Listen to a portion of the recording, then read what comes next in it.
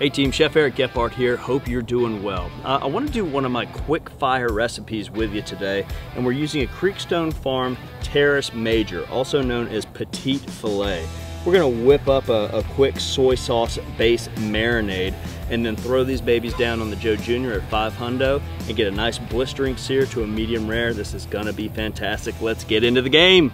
So this is a very simple dump style marinade, meaning you're tossing a little bit of this, a little bit of that, kind of mama dips, how she used to cook.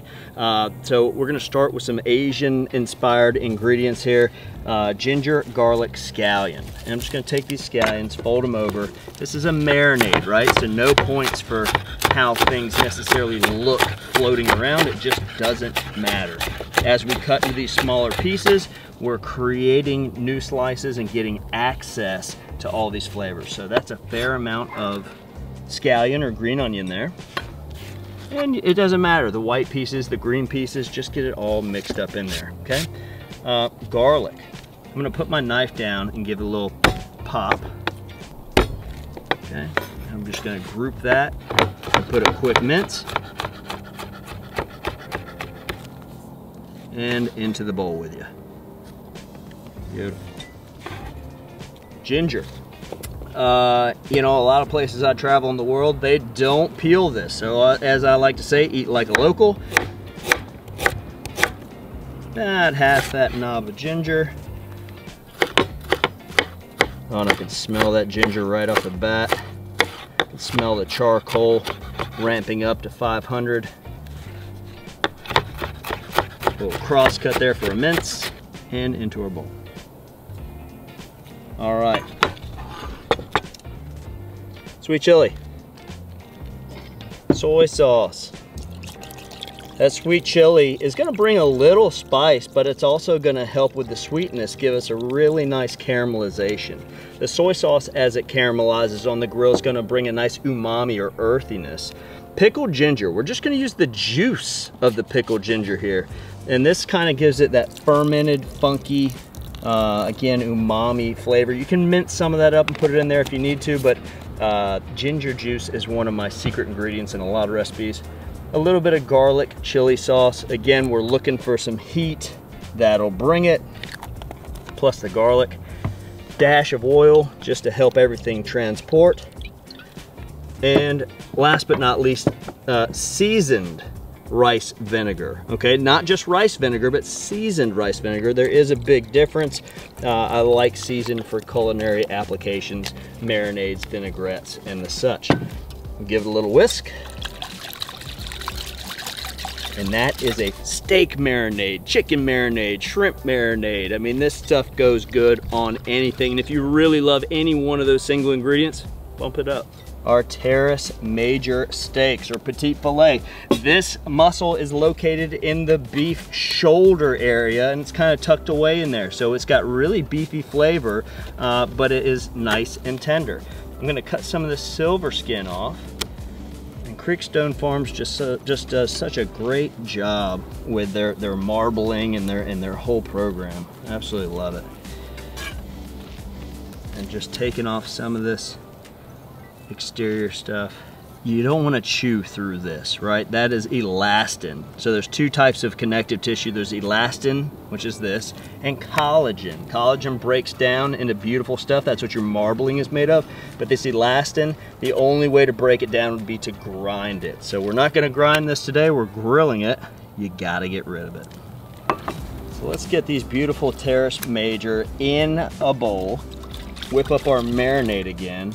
And then this is gonna be a 30-minute marinade. The soy is gonna drive all those flavors in there. And if you wanna add something to this, like a sesame oil or something else, just do it, right? It's just cooking. There are absolutely no rules here, but that is fantastic. Everything is working together, driving those big, bold flavors into this gorgeous meat.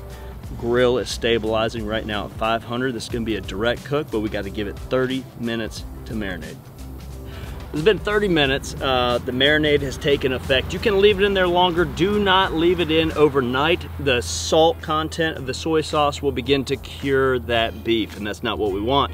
Joe Jr. is up to 500, so we're just gonna bring these beautiful Teres Majors out of that marinade and right onto those grill grates. And that's what I want to hear right off the bat. Oh yeah.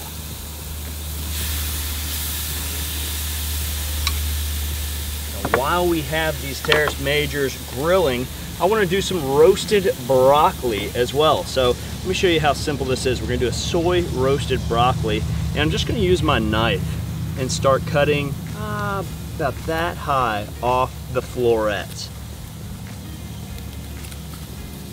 And all these little pieces just falling off.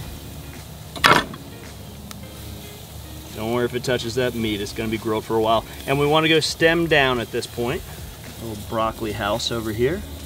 Beef's doing great. I'm going to shut this lid a little bit so that the broccoli can be seasoned with the drippings of the Teres Major. They're going to go together beautifully. Let's shut this dome, make sure our draft door is open all the way, and make sure our control tower is swiveled all the way open as well. Complete airflow here. Been about 1.5 minutes. Let's take a look and see how our caramelization's going. Getting there. So I'm just going to move it onto another portion of the grill grate so it can pick up that heat. And you just want to continue to hear that sizzle. So at this point, I'm going to leave the dome open to make sure I've got maximum airflow because I really wanted to see some caramelization. Just turn that broccoli to make sure there's not too much char. And now that the broccoli's been on for about 1.5 minutes, it's halfway cooked, I'm going to put a little soy sauce over the top. Just give it that soy roasted flavor. Don't go too much. That's the caramelization we're looking for. Very nice. This cut just takes marinade so well, and we can see how the lines are running straight down the body. It's just a roadmap of how to cut across the grain. This is by far one of my favorite cuts, and Food Network hasn't gotten us dirty little hands on it, so it's still affordable. Notice I'm working this broccoli around the edge, just trying to keep some of the heat off of it, slow roasting it on this hot fire. This is a steak that I'm gonna sear on all 4 sides. Notice we've done the top, we've done the bottom.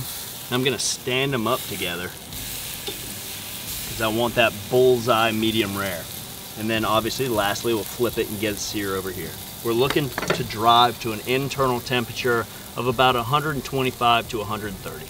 We're on the last side here. Broccoli's looking great. And every time you cook something, touch it, squeeze it a little bit, especially if you're using a probe thermometer. Do this first, guess where it is, start building context, and see how close you can get. I'm guesstimating that this is at about 100 and 108. Should we go get the thermo pin? Do it. All right. At this point, all the sides are charred up, but we've still got a little ways to go. All right, let's see. Show you so there's no shenanigans. Oh. I'm saying that's pretty. You're on the grill now. Yeah, I'm on the grill.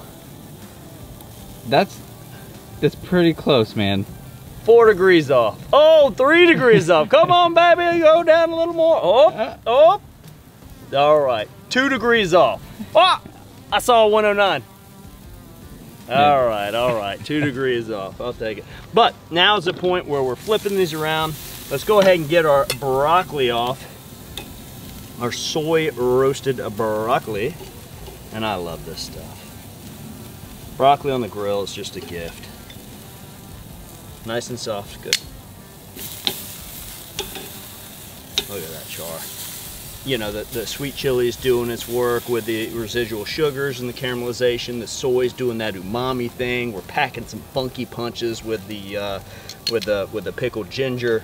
These steaks are just so stunning. I mean, there's a reason they call it the Petite Filet, because it does come out of that shoulder region, but it's buried in there in such a manner that everything's very beefy there in this well-worked muscle, but this muscle is protected. The Teres Major is protected, so it's best of both worlds. Super beefy because of where it comes from, but because itself is not well-worked, it's pretty tender. I love this cut. It's rested. This is the hardest part of grilling, barbecue, whatever. Letting it rest is tough, but we've done it, okay? What do you want to do, Dan? Do you want to show right in the middle, or do you want to start carving and work our way down? Let's see that bullseye. You see the bullseye effect? So I'm going to slightly pinch, put a little positive pressure right there, and we're just going to slice. And You got the bullseye effect. Now, as we'll let this sit out for a minute so it can continue to bloom and you can see it, but that is going to be a perfect medium rare. And when you're dealing with something like prime beef, like this Creekstone beef, you do want to take it to medium rare plus to let all that collagen break down and turn into gelatin. So if you're into rare steaks, I'm telling you, the higher quality beef that you get with the higher level of marbling, rare's not really the thing you're looking for. So I could serve this on this nice little cutting board, but sometimes you just want a plate to make it a little more formal, right? So like I was telling you, it's starting to bloom out a little bit. If we let it sit for another 5 minutes, we'd really see that bloom occur. But who's got time for that? We got stuff to do. Here we go. Whoop. Oh, so good. You know, there's so much going on in this crust right here. It just places it right in that no sauce necessary club. I love this. Any of the residual drippings or the board sauce that came out is in this nice bowl.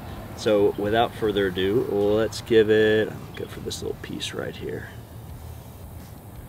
Look at that. Oh, take a bit of that broccoli, get it in there.